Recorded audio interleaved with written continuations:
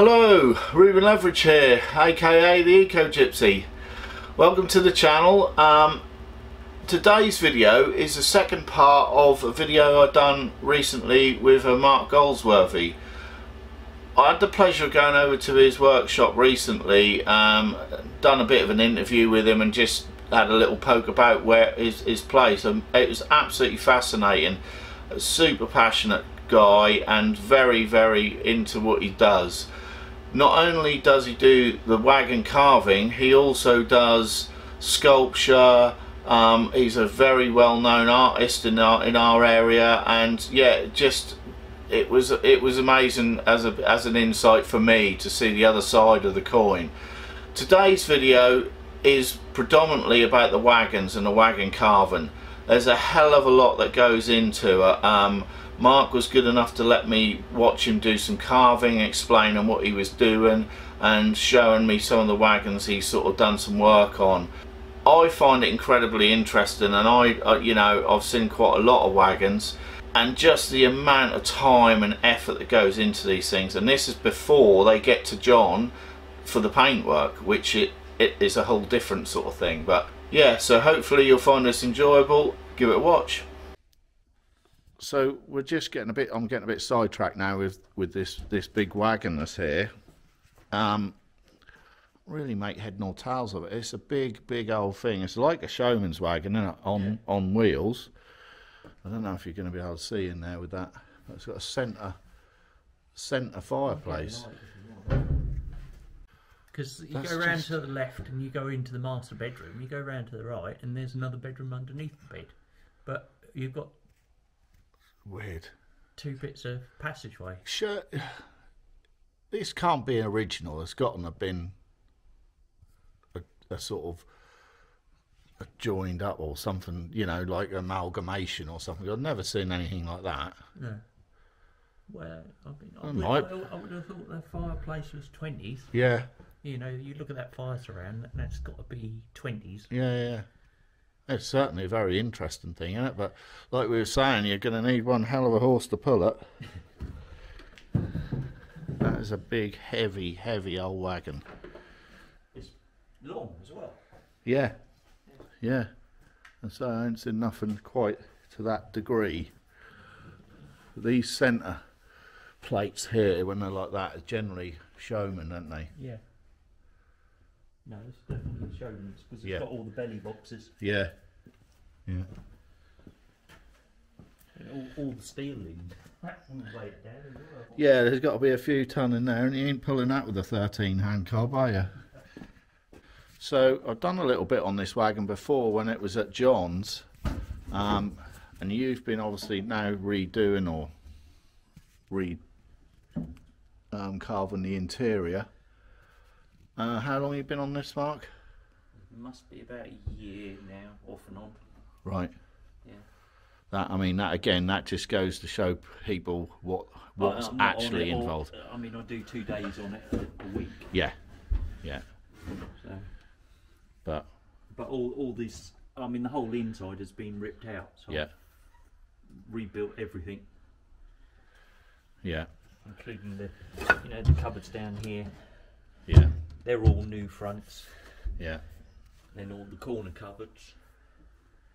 And the mantelpiece. So you just sit in, you just see I've got a bit there to do, it just goes on and on. Again, for me, looking at it as a layman, I wouldn't know where to start. You're just sitting there, that's all a bit mind-blowing really, the amount of detail. I suppose all you can do is just keep going around until it's done, isn't it? Yeah. Well, this never had these cupboards. It had 2 corner cupboards that were square. Yeah. And it did have a little cupboard here, but it was really roughly made. Right. But Nor asked me to make it like a proper wagon. Yeah. I've tried to fit it in. Now, because it's such a small wagon, everything has been scaled down. Yeah. So I've had to try and make it fit. Yeah. In a smaller space. Them little flowers over there are nice. Is this what you've done the wagon, the mirror corners for? Yeah. So the mirror will sit in behind that space. So this come away, and then the back will sit in there, and then the carvings will sit right in the front. Yeah, we'll have a look at that mirror moulding in a second. Okay, so we're on, this is another bit to the wagon that we've just looked at. So this is the bit that's going around the mirror. Or quarter of it. Well, a quarter of it, yeah. So a corner, basically. Again, I'm going to get Mark to show you how I assumed naively that you kind of just whittled away and come up with something, but obviously you're going to have to, you'd need a reference point. So you're using these paper moulds. What I tend to do is I tend to draw everything up. So I mean, I spent half a day designing this. Yeah. So here's the bottom corner, which that relates to. So you basically draw up your design. Yeah. And then I've done the second quarter there, and then obviously when you come to do the other two, you just reverse it. Reverse it round, yeah. But that gives you an idea where everything's got to go. Yeah. So I can then cut out the shape of the wood. Yeah. I can then do the setting in, which is more or less what I've done here, where you create all the different levels. Yeah. And then from this point, you do the finishing carving, you make everything relate and look real. He's making that sound really simple. But yeah. But I tend to draw everything out on paper first, because basically I just have to fret saw the shape. So this is quite a simple shape, but obviously if I was following the leaves, all that has to be sawn out to give you an edge to go to. Yeah. Yeah. So again, time-wise, because this is the question I get asked most, is how long do these things take, etc. So you're saying a day for the drawing then? Well, that drawing went. I mean, how long is a piece of string? This drawing was half a day. Yeah. So you can see I've initially had other designs. Yes. And I've rubbed it out and gone back and redone it. So that's half a day. Right. Yeah. That went well. Yeah. Sometimes I get given an awkward space and I just can't make something fit. Yeah. And you can spend days trying to redesign it so that it looks as if it should go in the space that you've been allocated. That's not dissimilar to tattooing. Again, there's a lot of parallels to, you know, we used to draw stuff up on paper and you present it to the customer, and then when it actually came to putting it on their skin, it don't fit because bodies aren't, you know, flat and you know, and we quite often got the, oh, I've measured it, it'll fit. And then as soon as they move or bend or there's any move, like you were saying with the wagons, there's very few old wagons that are 100% true. They're all going to be a little bit out, aren't they? Yeah, the best ones and are surprisingly accurate.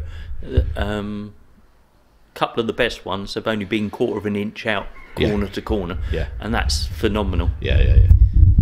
Just because of the nature of them, they're wood, aren't they? You know, and you're looking at 100-year-old anything, there's going to be some movement there, obviously. Yeah, well, those old boys knew what they were doing. Yeah, top ones. Yeah, but what you try and do is not have any awkward bits.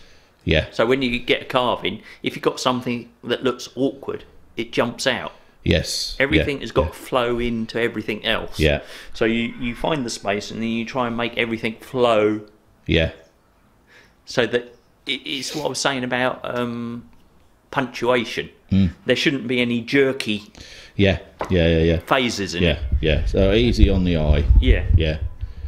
So we're going to do a little bit. Go on. What I will say, this is what I do. You can see this wood. I've cut that out. Yeah. And what I do is I stick it to a bit of newspaper. Yeah. Then I stick it to another bit of newspaper, and then I stick that to a backboard. Right. And that enables me to screw the backboard down without damaging the carving. Right. So when I finish the carving, I can get a little paring chisel between the two sheets of newspaper and I'll prise it off. Right. And it will come away without breaking it.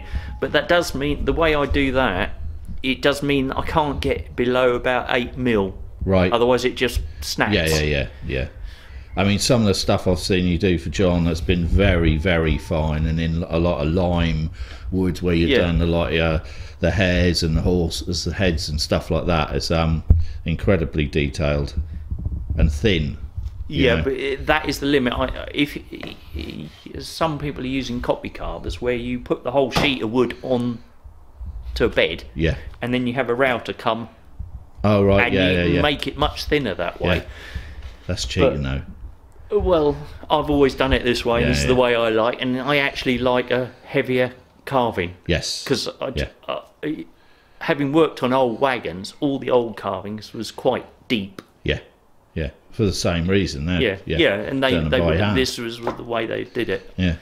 Yeah. Cool. Well, so over there, I've got a trunk full of all the templates. Yeah. I've ever done on all the carvings. Yeah. So I might eventually get a book out on them. Yeah. No, that'll be of interest to people, I'm sure.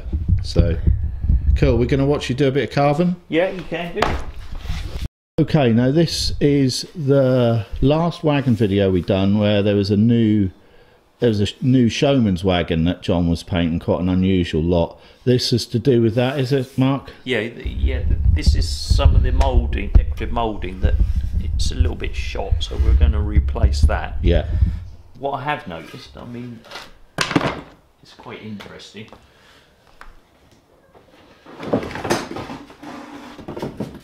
This is a second bit. Now you look at that. You look at that. Apart from the size, they look fairly similar, don't they? Yes. They're not. Oh, because that's got a constant figure of 8 going through it, and that hasn't. Yeah, so I'm having to copy, because this bit has got to replace this bit, I'm copying the bit that I've actually physically got. Yes. But I think this was done by a different carver to that, because this is a little bit rougher.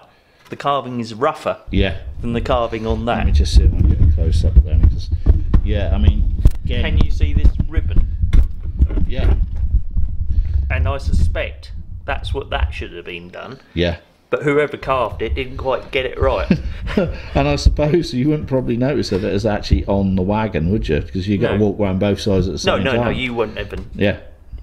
I mean, you look at that and they look the same. Yeah.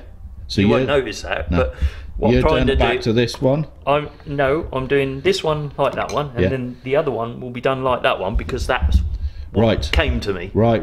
So I'm reproducing what I got given. Yeah. Because I haven't got access to the whole lot at the same time. So if I change it now, it might be wrong in a different way. Yeah.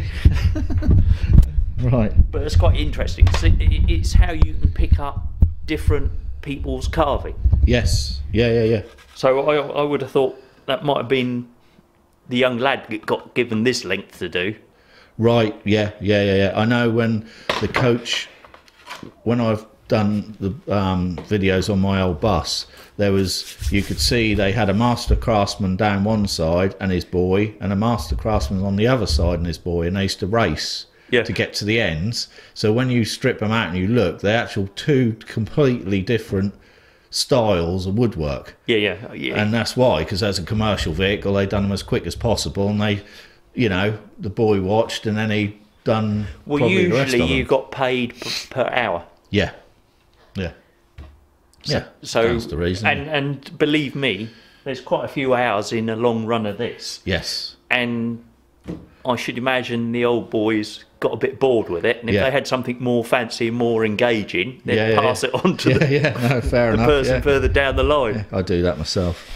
Right, okay. I'm going to show you how to do that. So I've done that one, They haven't been sanded yet. This one is half done, but I'll start this one to show you the process. Yeah. Let's see if I can. So I've made a template up, and from the original I've crossed over to give the centres. Now, they're not always equal distance, so I have to shunt them up. So you can see this one probably wants to go that way a little bit. This bit is a bit far that way, so I'll move it that way a little bit. Right. So, but this is just fairly much by eye then. Well, from now, because the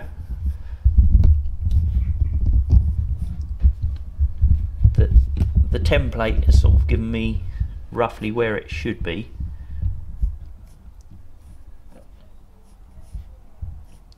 So that can stay there. Now we'll move that across there, make that there. So this circle just has to be moved slightly across. there. Okay. Right. Yeah. So I think that'll be fine there. So the chisels always give you the. I don't know whether you can see the end of that. Yeah, I can if you put it down into the camera down here. Down there. Hang on. Yeah. There's that one, and then the next one to that one is this one. So can you see that's slightly different curve? Yeah. So each chisel has a different curve. Yeah. So all these curves have to be cut with the right shaped chisel. That's why you need so many chisels. Yeah.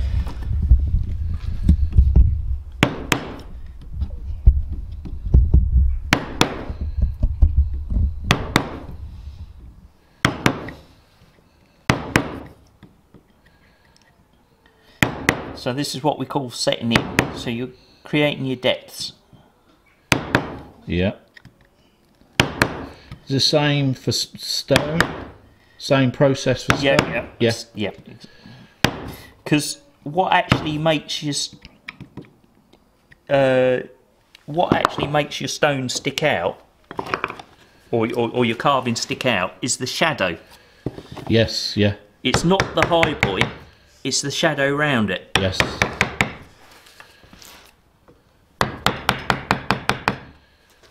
So this is pine, southern yellow pine, which is quite soft.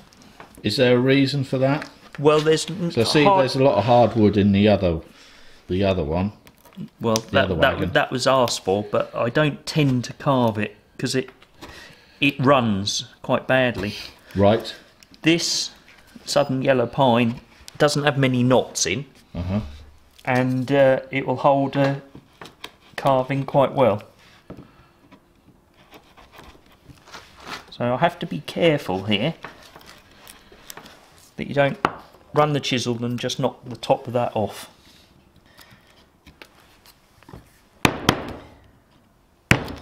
I'm going to ask a stupid question, but one. Go on. You hit the wrong bit, what ends up happening then? You have to join up, or you start again. So you say for argument's sake, you slipped and knocked the middle out of that. You ain't got a lot of. What I mean is, you're not got a lot of. No, you ain't got a lot of leeway there. No, you can recess it slightly and disguise it. Yeah. But if it's too bad, you just have to either glue a bit in. Yeah. And redo it. And that ain't gonna go down well with John. He don't like filler, does he? No. No, keen. But what you can do is you can mortise a bit out. Yeah, I see. Yeah. And glue a bit of wooden wedge in there. Yeah. And then you'd have hardly any join, but it's a bit of a faff. Yeah. So we just try not to do it. Yeah. I could see I'd be done a lot of gluing in if that was me.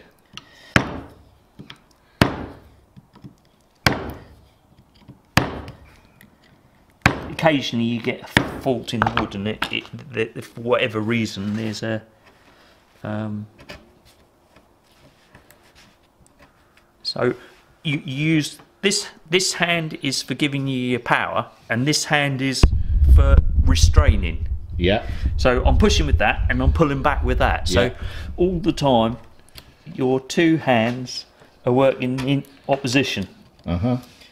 So that stops you running, because if you push and carry on going, that's going to pop off. The only sort of wagon carver I've really took any notice of is I can't remember his name. He used to carve with a Stanley knife. John Pocket. The John Pocket. John Pocket or John Pickett? John Pickett, yeah. I think John Pickett, who used to carve with a Stanley knife, and I found that amazing because obviously that's a pretty brutal tool, isn't it, for wood carving? Yeah. And some of the stuff he's managed to do with that was quite. Oh, it's amazing. But he was using a lot of mahogany, wasn't he? Which is very easy, soft to carve. Yeah. But it's not particularly durable. Really? I thought that being a hardwood, that'd be the way to go. No, it's okay if it's dry. If it gets wet, I know that. It goes quite quickly. I know that with the railway carriage, that I was lucky that when I got that, it was inside the building, so it was dry. But I looked at other ones which have had like sponges, are just so sucked up. Once they get wet, and then when they dry out, they just fall to pieces. Yeah. So.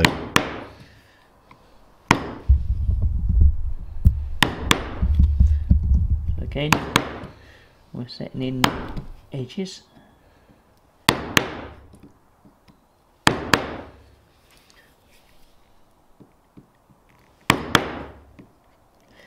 And the reason I use a carver's mallet, can you see it's round? Yeah.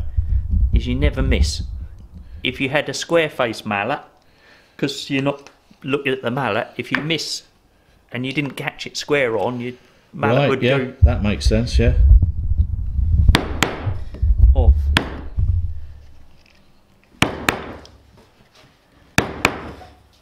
So change to a different shape.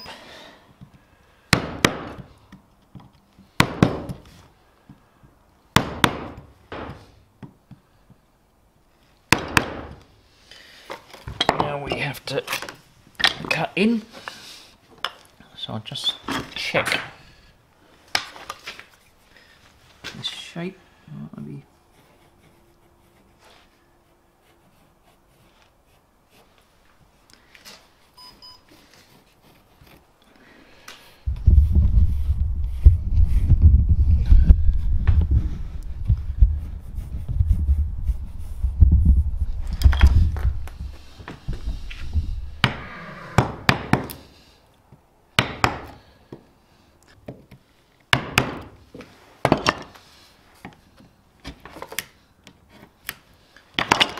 I see. So it's actually a negative. There's a negative again, that you're carving out the the negative space. Yeah. So once you start, it starts coming. Yeah.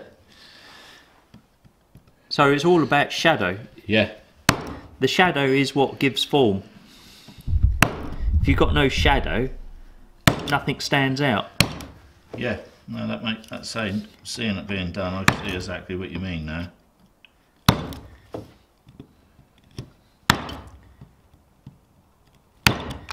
Now, you also have to be aware of where the grain is going. So, like here, you're trying to cut out a triangular chip. Yeah. So you've got to go vertically along that edge, and then at an angle there. Right. But you want to cut it out as cleanly as possible because that saves you time later. Yeah. And I tend to hold back from the true edge, just so it gives me a little wriggle room if something happens. Yeah. So you can see why it's so slow. It's absolutely nuts, really, to see. I mean, I think anyone watching this is just going to think the amount of time to do them rails.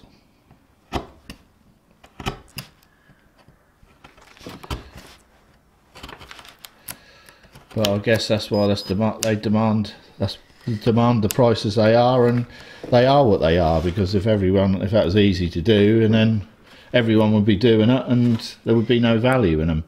Well, when you think, when these wagons were done, these old wagons, the UK was the centre of the world.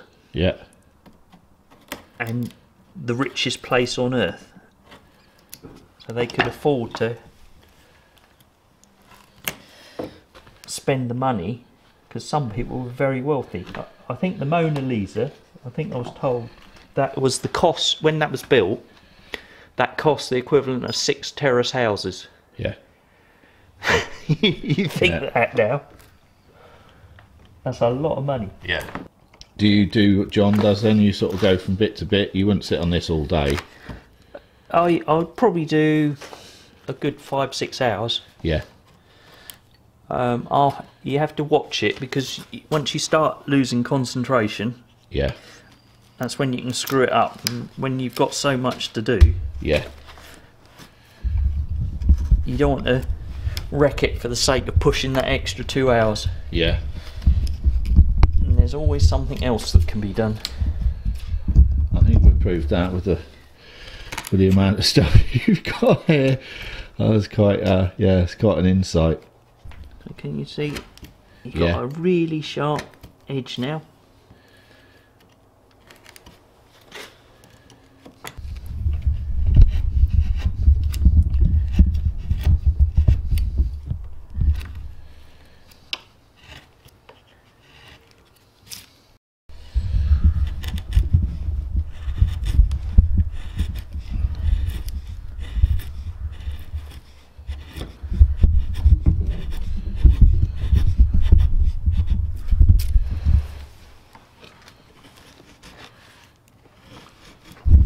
Just to give it a bit of texture then.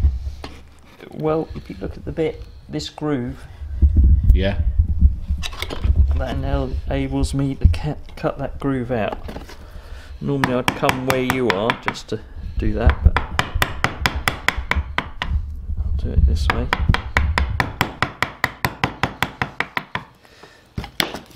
So we got that bit. Yeah. Then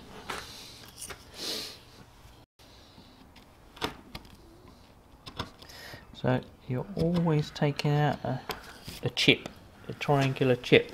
Yeah.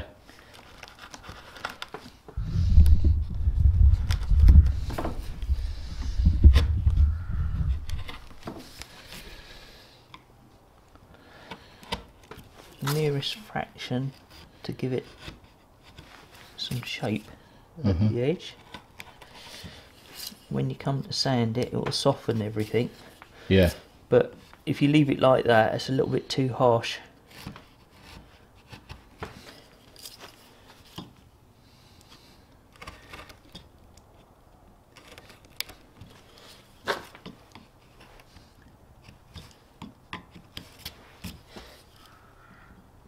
Just a bit more there.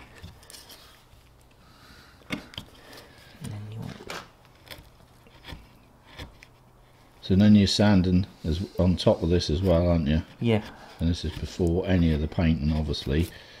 So again, well, it'll probably have a light sanding after it's had its primer coat. Yeah. Because what that tends to do, I'll sand it with an 80 grit.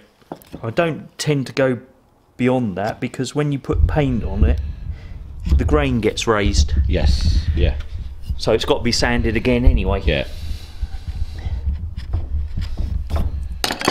Right.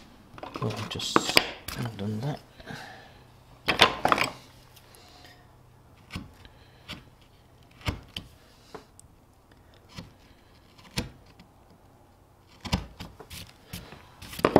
And then where's my pencil? It's got to have one come down there, one there, one in there, one there.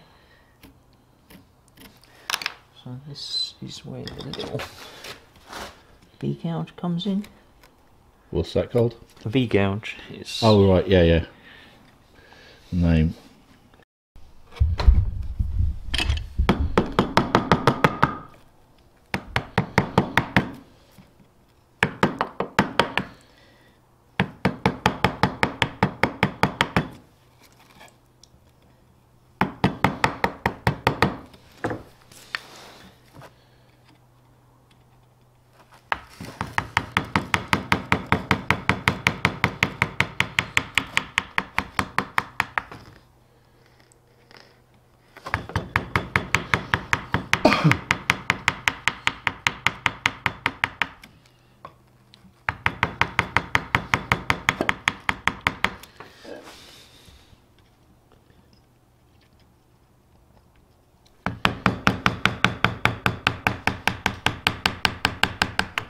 Any preference on the types of chisels, or you just had them forever, or?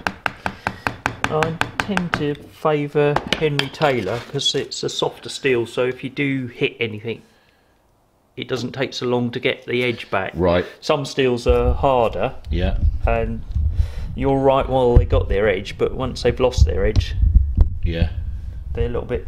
So harder to get back. Yeah. So you can see there's a lot of tidying up to do, but that's the basically the basic shape. Yeah, yeah.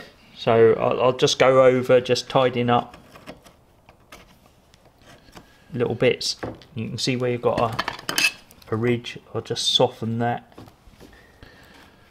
So you look at, that's over half an hour for each one. Yeah. Wow. But what you don't do now, you'll end up having to do with the sandpaper, which takes even longer. Yeah. No, that's like a lot of it is prepping, isn't it? If the prep's good, and then I've got to do these bits in here. Yeah.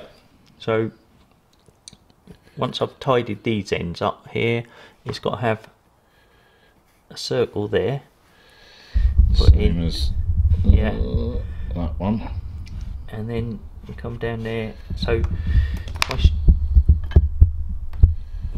get that bit. So from here, that goes round to there. Go from there.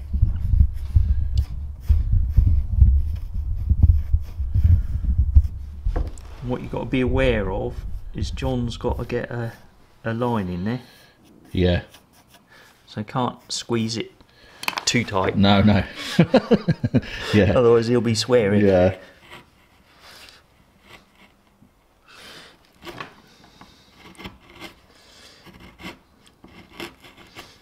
So I carve to the line. It runs out there, but it's quite deeper this end. So I don't want to go that way, I want to come this way. Yeah.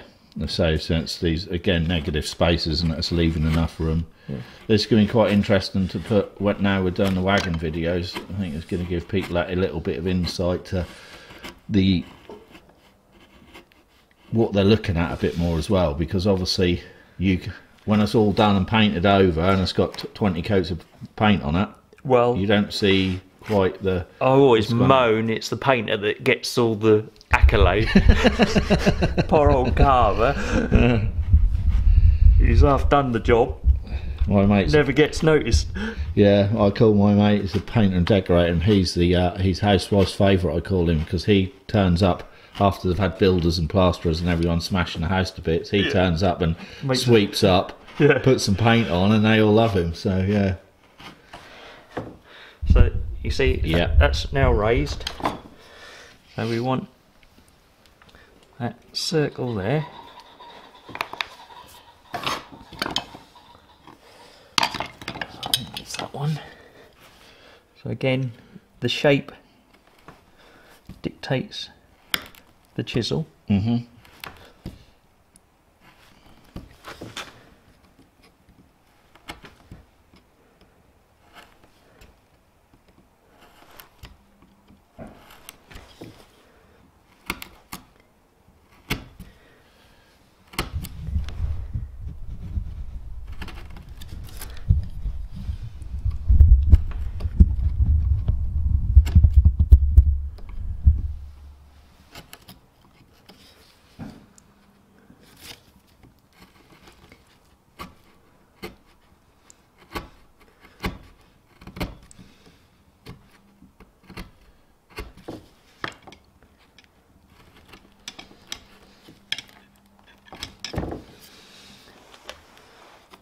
So when these people ask for these tiny little additions to be added to their wagon, they're not quite sure, are they, about quite how long these things take. Just if they say, oh, can I have another 2 or 3 rails put on there, you're looking at another 3 or 4 weeks worth of work, plus the painting time, aren't you? Yeah. Well, it's all right as long as you're not in a hurry or wanting to cut corners. Yeah.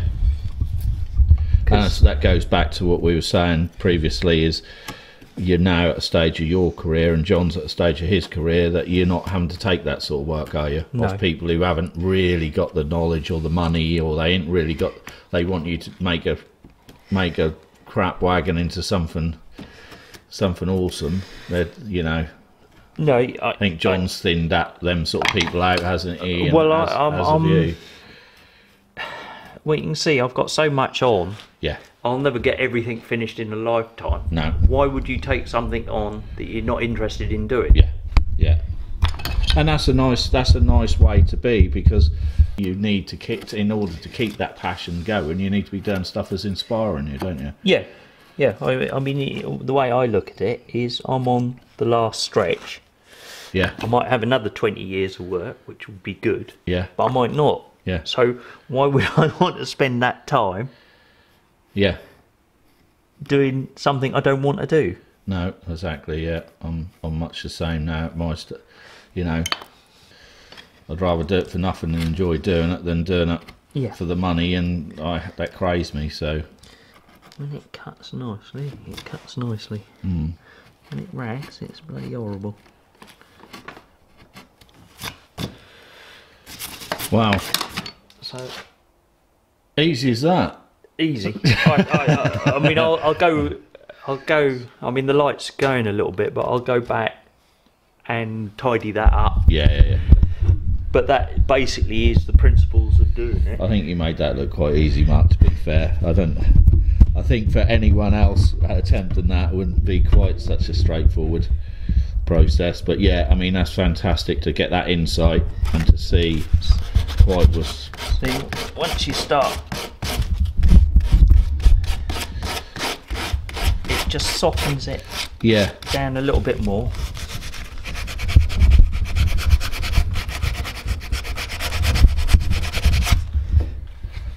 And you just keep spin down. Yeah. I mean, machine. What do you use? A lot of machines, or is it all not? What I've used 99% hand. On the carving. On the carving side of it. The only thing on the carving side, I mean, obviously I've used the rip saw to take the wood down. Yeah. The thicknesser to thickness it, and then I've used a hand plane to shape it. Yeah. To give it that curve. Oh right. So that's all done with a hand plane. Oh okay. So that's before we get to the carving. Yeah. Right. Jesus. Okay. And then I'll just use hand tools. Yeah. There aren't any machines that can get in all these bits. You've got to do it by hand. Yeah. Oh, I assumed that. I was just I didn't realise the actual piece of wood's already been pre-shaped. Yeah. Oh right. So to get that, you can, if you look at the end, you can see where I've gone down with the plane. But I haven't bothered to make it too smooth because it's obviously going to be sanded. Yeah. And I'm cutting most of it away. Yeah. But rough shape it is just use a little hand plane to wow, take that to shape. I mean, if you were doing masses of it, you'd probably get a spindle moulder. Buy the cutters to shape it, and then you can put loads of it through. But machines only speed things up when you've got mass production. I've only got 2 runs. Yeah. No, the time taken to do the machine, it's easier to just pick up the plane and do it by hand. Yeah. So that's what you always got to be aware of when you're doing bespoke stuff.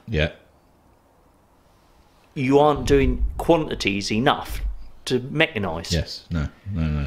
And again, in my mind, and I know there's a bit, this is a funny thing with a lot of the travellers, is I like sometimes where there's slight differences in carving and slight differences in paint, and and them little details makes it look like it's got the age. If it's absolutely done so every conceivable millimetre is done precisely in every way, to me, and it's my taste, but I personally like the sort of simpler style where it's a bit more honest. I tend to find that if things look too perfect, they look wrong. Yes. Yeah.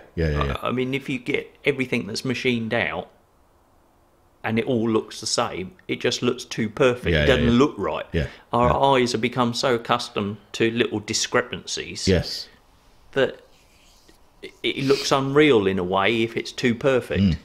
It's like you get furniture makers that do these lovely, marvellous cupboards out of wood, that are so square, perfect and shiny, they don't look as if they're made out of wood. Yeah. And I can't understand why you'd do that. Yeah. No, I agree. Yeah. Right. Well, that is fantastic. Make a cup of tea. We're going to have a cup of tea. Yeah. Lovely. Thanks a lot. Take care. And cheers to the insight, Mark. All right, brilliant. Fantastic.